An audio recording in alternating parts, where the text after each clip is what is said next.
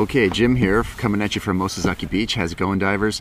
Today, yeah, we got a beautiful dive weekend going on and a few videos as well. So today, our topic is instructor training, right? PADI versus NAUI.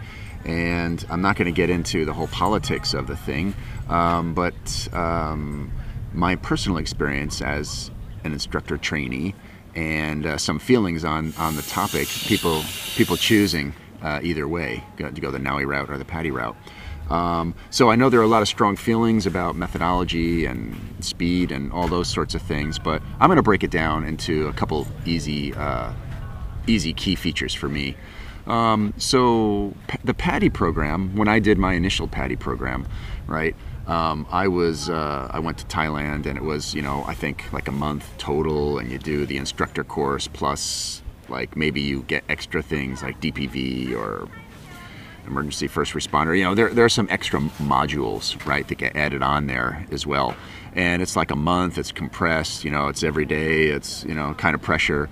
You do have a little time to enjoy your environment wherever it is. But for me, the strength of the PADI program when I did it was that it is a very set course, very organized, very regimented, right? You know what you're doing day 2, you know what you're doing day 5. Lots of materials for instructors, right? Every video you could possibly imagine, every slate, every outline, every PowerPoint presentation, any kind of gadget you can buy that's going to theoretically help you teach, it's available, including any support material for the students that's going to help them learn what you're teaching. It's available. Okay, so those are some pretty strong points, right, for me. And I think that one of the things that PADI did well for me, and I can only speak for me, and maybe I can imagine for other people as well, but one of the things they did really well was, they take someone who does not have an instructor or mentor or access to, someone who can kind of guide you along the way. It's a recipe that works.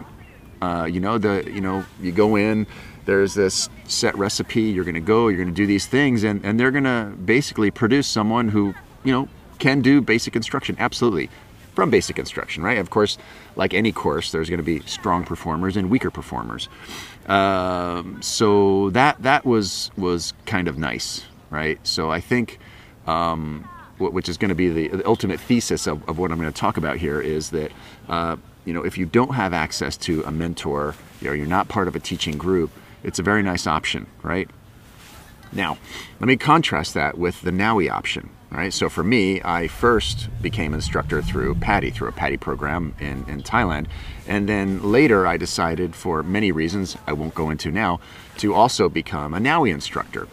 And now, NAUI instruction, okay, you might notice if you look, on the internet in the world, you're usually not going to find as many of these set course programs all over the place, right? Like PADI, I only know the ones I looked at. Mexico was a big location, Thailand, Philippines. If you do a quick search, you'll see lots of PADI instructor programs.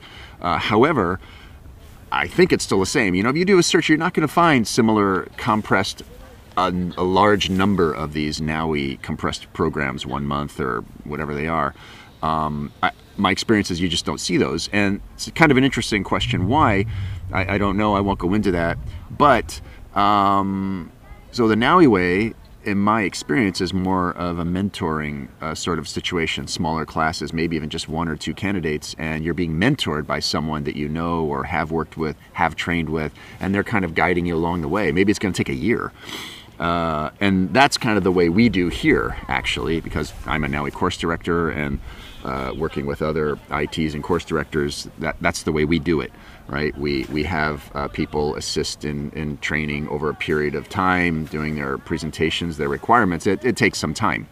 And so, my experience, if you were going to contact someone, right, and if there was a NAUI course director in Okinawa, for example. There's a friend of mine, NAUI course director down Reef Encounters, Okinawa.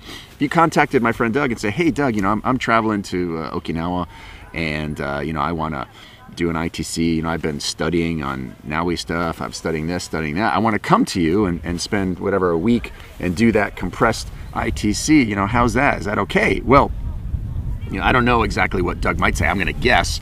You know, that's kind of a difficult situation, right? Because Doug hasn't worked with this person, and, you know, or whoever the course director hasn't worked with this person. You know, there aren't a lot of exact set materials. It's getting better. It's getting better, and better as in more complete in the NAUI system to maybe to cater to folks who are coming from the outside. But it probably will be a little more difficult to become a NAUI instructor unless you had a mentor that you were working with. My personal observation. I'm happy for other people to have other opinions that don't coincide with that, don't agree with that.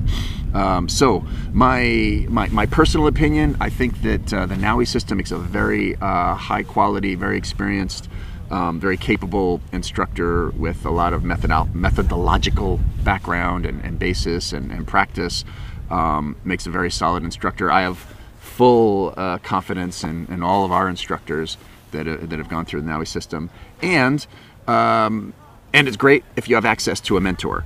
And my personal experience, right, if you want to become an instructor, you don't have access to a mentor. There isn't some set longish, you know, NAUI course that you've found around the world. You can only find PADI ones.